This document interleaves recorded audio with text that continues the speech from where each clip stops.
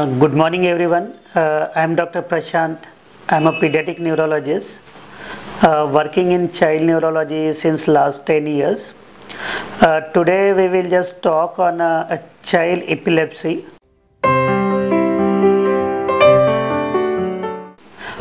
What is meant by child epilepsy? We will go through the few points. What is meant by epilepsy? What are the reasons for the child epilepsy? How it spread or how it's getting, that is the pathophysiology. Then what are the reasons? What are the investigation required, and what to do when a child gets a convulsion in front of you, and what is the treatment? So let us start with the epilepsy definition. In grossly, epilepsy or fits or convulsions means any child getting generalized tonic-clonic convulsion or any abnormality in the brain when the current doesn't pass in a proper way, child get a convulsion. Convulsion means fits. So we will move towards the definition of the epilepsy.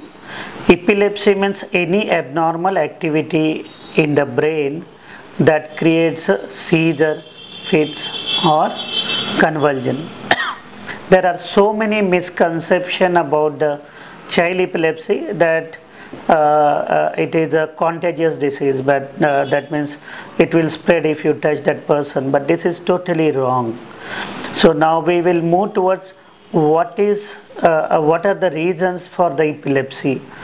Any child suppose did not cry at the birth, that is the hypoxia. It will turn into sometimes it may cause the epilepsy. Any problem in the brain like any tumor, that may also cause the convulsion. Then any child gets the low sugar, low calcium, that also creates a fits or seizure. Or what are the other causes like any infection to the brain?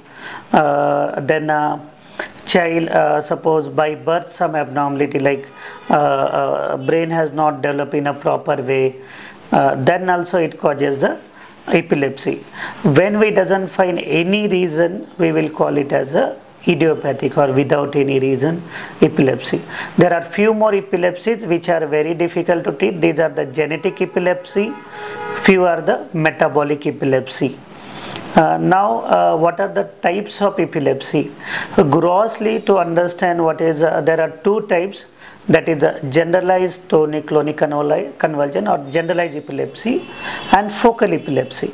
So in generalized epilepsy, child will have a seizure throughout the body. The whole body will be shaking. There will be upturn of the uprolling of the eyeball. They may sometimes bite the tongue. There may be sometimes drooling or water coming from the mouth. So this is called as a generalized epilepsy. Now focal epilepsy. What is meant by focal epilepsy? When one part of the body, suppose only one hand or one limb or one part of the face or one part of the eye is blinking, that is called as a focal epilepsy. Again, focal epilepsy divided into complex partial seizure and simple partial seizure. Third type of epilepsy, now depending upon the reason, like symptomatic epilepsy, that means sugar is low, calcium is low, we will call it as a symptomatic epilepsy. Now remote symptomatic epilepsy, what is mean by that? Suppose a child did not cry at the birth or any head injury, but now after 2 or 3 years child is getting fits, we will call it as a remote symptomatic epilepsy, because that damage has happened in the past, like maybe 1 month before, 1 year before or 2 years before. Now third type of epilepsy, that is the idiopathic, means there is no reason. And in one of the most common epilepsy in the child age group, that is the syndromic epilepsy, that is child is or epileptic encephalopathy, means child will have fits, along with that the child's development will be affected. Means child was initially suppose able to sit, but after starting that fits, child is unable to sit, unable to walk, not recognizing parents. So this is called as a epileptic encephalopathy or epileptic syndromes. Now these are the causes of the epilepsy. Now, what to do to diagnose epilepsy? We have to perform certain investigation like MRI brain, CT scan brain, EEG, and few of the blood tests. Now we will first move towards the EEG. So what is EEG? EEG is the electroencephalogram. Like for heart we do the ECG, we do the EEG for the brain. How does it give us a diagnosis, or how does it help? What is the EEG? So EEG will be done by placing few wires or electrodes over your head, and that wires will get attached to a system or a computer where it shows how current is passing through every part of the brain. Whether suppose this current is passing abnormally throughout the brain, on both sides it will call it as a generalized epilepsy. Suppose there is a problem in the brain flow or current flow on one side, suppose on the one side of the brain, we will call it as a focal epilepsy. In that, EEG will help us to location of the fits, either generalized, focal in that whether the part of the brain like frontal lobe, parietal lobe or occipital lobe is involved, and it helps to diagnose a epilepsy as well as to give the treatment, that is the prognosis also. Now along with the EEG, now what is need to be done before doing any EEG? You have to do ask the child for the sleep deprivation. That means suppose you have to do the EEG test tomorrow, ask the child to get up early morning, or suppose he sleeps for 6 hours daily, ask him to take a sleep only for 3 hours. Then while coming to a EEG, wash your head properly with a shampoo, don't apply oil. While coming to the EEG, should have the full stomach food, so that when child comes to us for the EEG procedure, child should sleep during that procedure. And ideally child EEG has to be taken in 2 states, during awake and sleep, so that we will get a good type of EEG. It will help us to diagnose the epilepsy. If we diagnose the epilepsy correctly, then only we will be able to give a correct diagnosis, and if the correct diagnosis, correct treatment. So one investigation EEG we have completed. Now second investigation, that is the CT scan of the brain. When there is a MRI is not available, you can do the CT scan. Now how does CT scan help? CT scan will tell you what is the damage in the brain, any tumor is there, and what is the location. But this doesn't give us a good idea. But instead of CT scan, MRI give us a very good idea about our epilepsy. Suppose child is getting only one side fits on the right side. So when we do the MRI and we see there is a problem, hypoxia or neurocystic psychosis or one tumor on the left side. So we have to diagnose accordingly.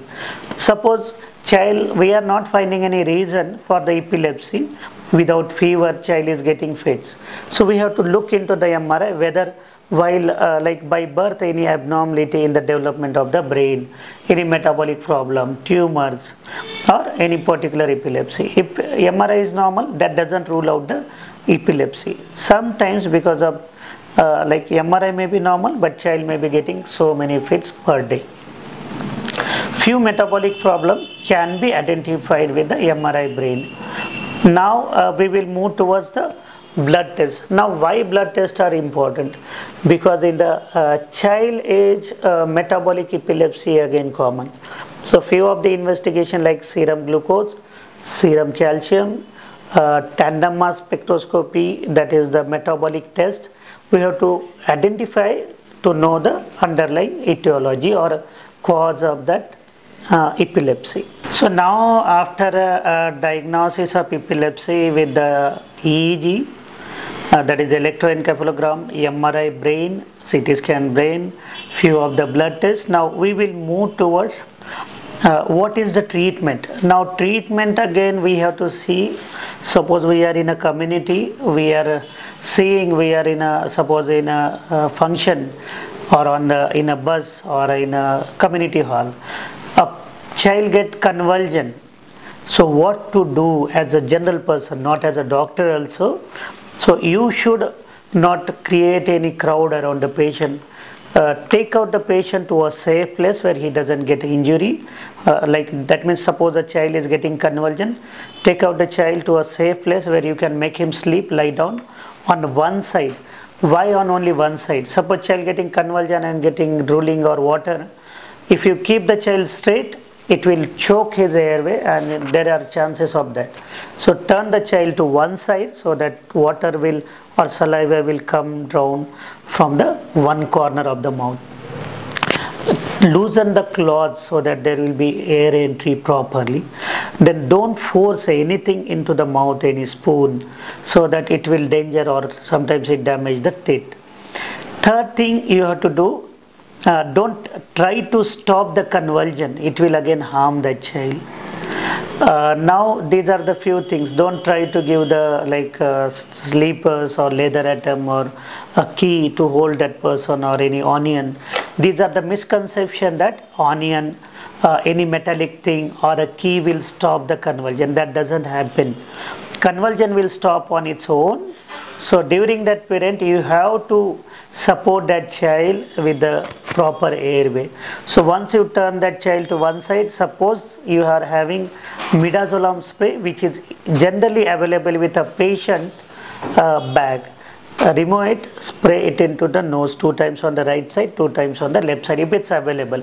Suppose it's not available, there is no question, as I said, what not to do. So these are the few things we should not avoid and few things we should do it. So once convulsion stop, immediately shift the child to a hospital. Even convulsion doesn't stop, you have to inform to an ambulance and shift the child to the hospital. They will take care in an emergency department with the injection.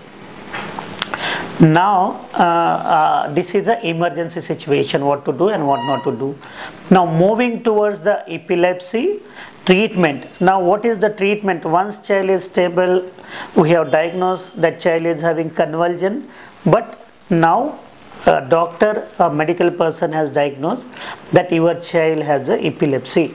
Now epilepsy treatment, there are so many drugs are there where we can treat with a medication. For example, Gardinal, that is the phenobarbital, then phenytoin, then levetiracetam, sodium valproate, then oxcarbamazepine, carbamazepine, clobazam, clonazepam. These are the few medication which are available, but one drug for one epilepsy, one type of seizure.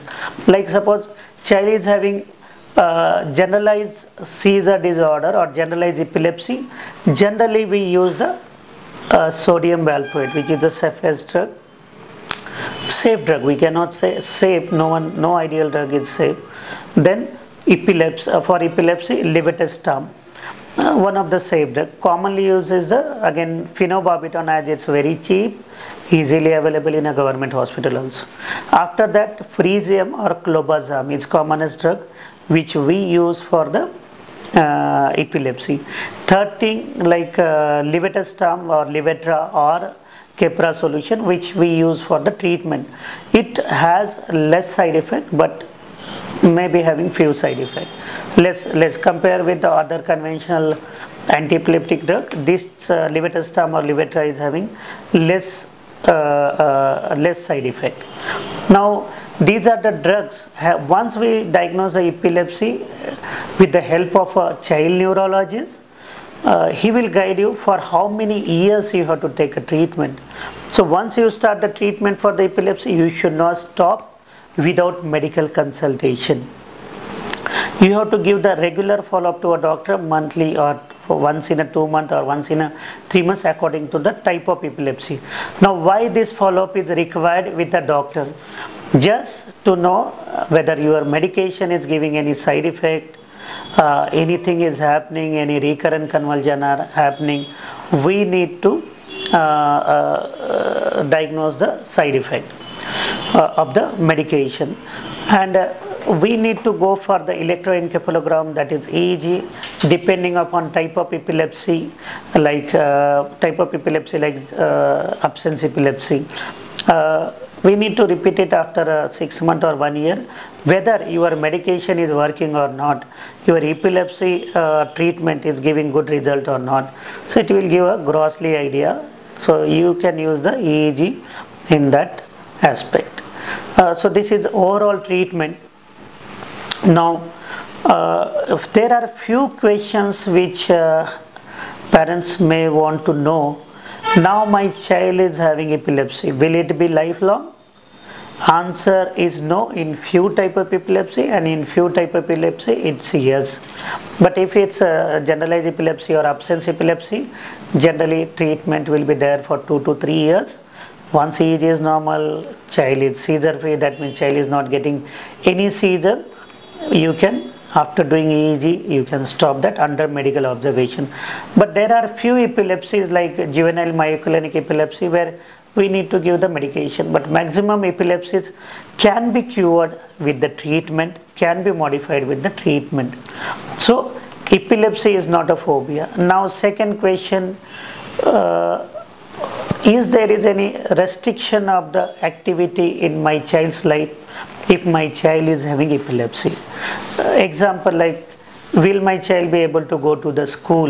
Will my child be able to give the correct exams or study well?